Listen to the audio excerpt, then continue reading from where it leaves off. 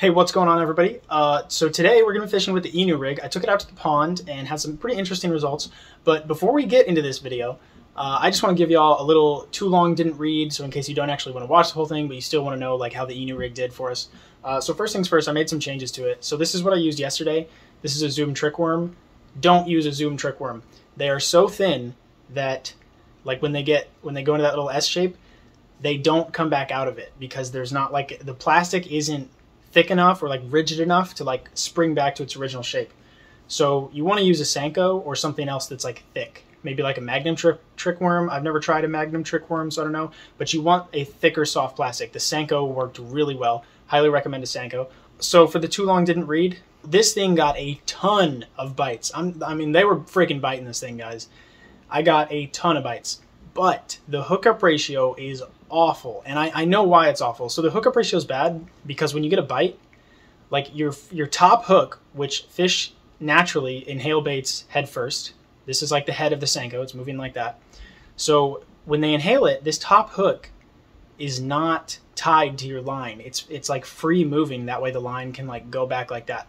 So when you set the hook, your entire worm has to compress like this to get tension on the line in order to set the hook. So you basically have this entire like curled up Senko, which acts as like a spring. You have your line pulling on that spring and then hitting your hook. So the power that you actually get in your hookups is greatly reduced. So I don't know how to address that issue. I'm going to experiment with some stuff and probably post another Inurig video, but the hookup ratio on this thing was terrible. That being said, did catch some in one that was freaking incredible. So stick around for this video. I also just want to say a really big thank you to everyone that supported the last video I posted. I mean, that video's been up for like literally one day, and it's already my most viewed video. So I just want to say thank you so much to all the new subscribers and everything that supported that video. I really appreciate it. All right, so let's jump into this one. Y'all, I don't know what happened. It was 70 degrees yesterday. Now it's 50 today. It's freezing. So check this out. This is the Inurig I'm fishing with today. I've made some changes. So number one, I'm using smaller hooks than the how-to video I made. More finesse style. Also, I'm using plastic straws now. As you can see, I super glued those in, and I did not put a tube through the last part. I just pushed the hook straight through there. So that's what I'm using, Inurig. Okay, that looks kind of spicy. All right. Look at that, guys. I don't know, you'll probably can't see that, but I'm telling y'all it looks good. Just believe me, all right?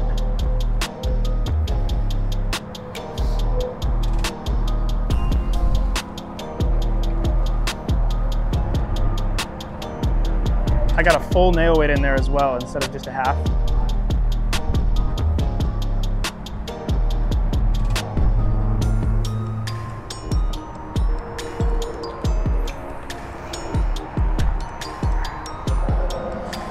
It's definitely catching a lot of grass, guys. I'd be interested to try this out with weedless hooks, see how that does. Oh, this is dead crappie. Rip.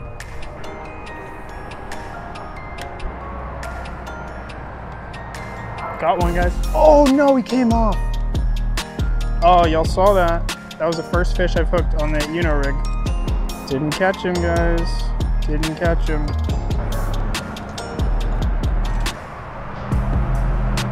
Got one. Oh my gosh, yo, I just lost a freaking decent one. Dang it. Dang it. I mean, hey, at least it's like getting hit, right? There we go, there we go, there we go, there we go. Let him take it, let him take it. Got him. No! Oh my, y'all, I just freaking lost another one. Yo, I just lost two in a row, back-to-back casts. Okay, these are starting to pop out. That's not good. I did super glue those in. There we go. I just had a bite. He's still on. Got him. Oh my gosh. Y'all, are you freaking kidding me? That's four. That is 4 fish that have come off. What is happening? I mean, my Senko's all ripped up. Like, yo, what's going on here? Yo, what is going on? I mean, dude, it's getting bites. It is definitely getting bites, but it's not getting hookups. Y'all, this thing is catching a whole lot of weeds, that's for dang sure.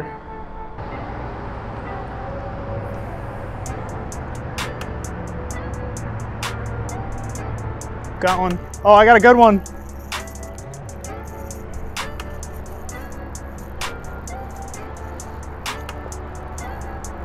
Decent.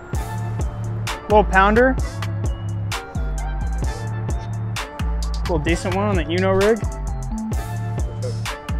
So he got the. Did he get both? He got both. Look at that, y'all. He got both hooks. Maybe he got one and the other one didn't. Yeah, could have. That took 5 fish to catch one finally. Took 5 fish to get one hook.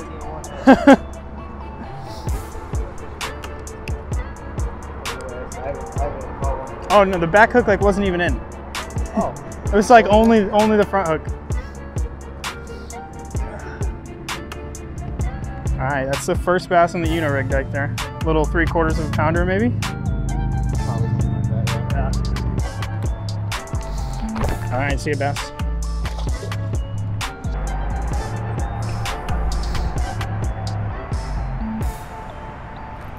I just had one. I just had a bite, yeah.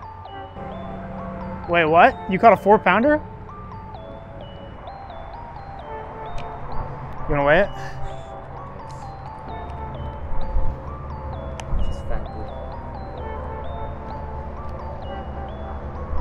Woo, buddy! 5-4, I guess. Hey, look at that. I guess it's a 5. 5-younder. Here, you wanna take it? Freaking let's go, dude. That's a PB for half the people in the club.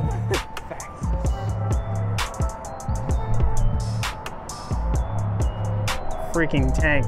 Here, hold it like that for one of them. Yeah, it looks bigger. That's awesome, dude. You know the way.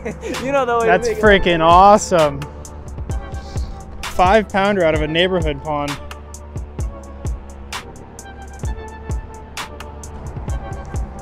Dude, that's freaking awesome, man. All right, y'all, I switched up to this one now. This is a different color. Only reason I switched is because the last one got too ripped up. So let's try this guy out. Oh, let's go. DJ's hooked up. It's a toad.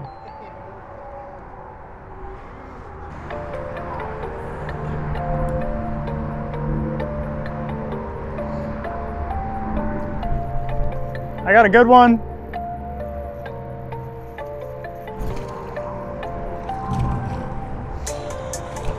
It's like a pound. Look at that, yo. Caught it on the Inurig. Ooh, okay. This one got the back hook. Look at that. Front hook's not even in him at all. Or no, excuse me. Excuse me. He got the front hook. Yeah, that's the back hook right there. So he got the front hook.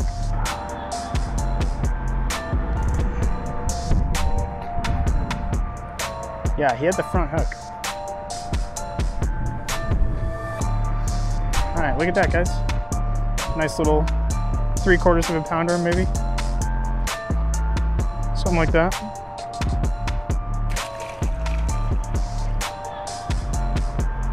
Definitely should have thrown him farther, my bad. Threw him a little too close there. Okay, so that ripped my worm out, which really sucks. Let me try something. Let me just try to do this. Let me try to hook the worm through like this and see if that will like keep it together. Okay, see if maybe that works. So now I've got the back hooked rigged like this. Let's see if that does anything.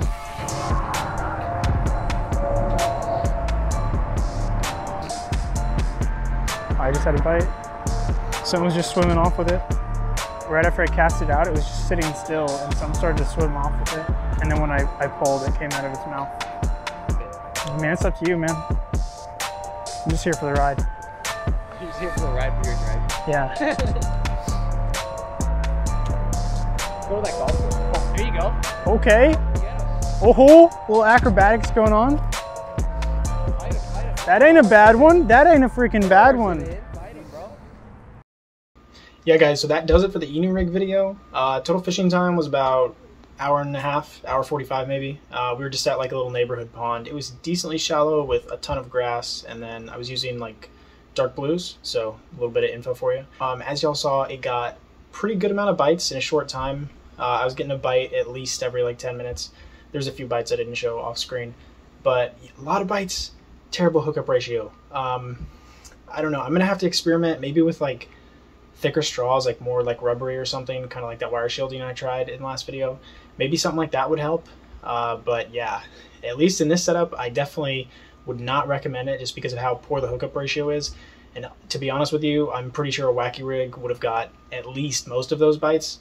But yeah, thanks for watching. If you enjoyed the video, please consider subscribing. I would really appreciate it. Thanks for watching, guys.